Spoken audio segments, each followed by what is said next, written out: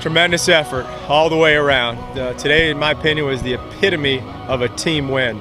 You look at it, so many different pitchers contributed, a lot of different guys at the plate, took advantage of opportunities, had quality at-bats throughout the day. We talked about at the beginning of the day today during our team meal that we were going to throw a lot of different looks out there, and we anticipated Florida State doing the same, so it's going to be a matter of adjustments, and when we had our opportunities, taking advantage of them. So overall, it was a tremendous game.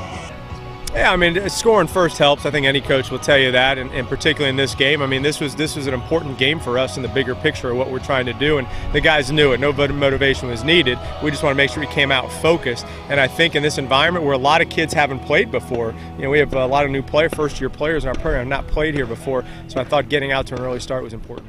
It was great. I mean, obviously every win's a big win.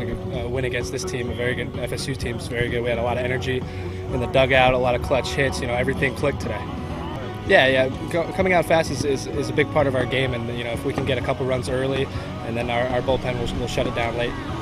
Well, yeah, it goes off the previous at bat where I had a rough outing or a rough at bat where I struck out, but I was looking for a fastball early in the count, and luckily I got a pitch that I could hit, and I hit it well.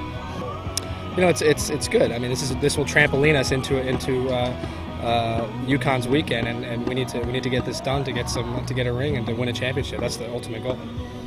Yeah. Well, it's by design. We wanted to throw a lot of different guys.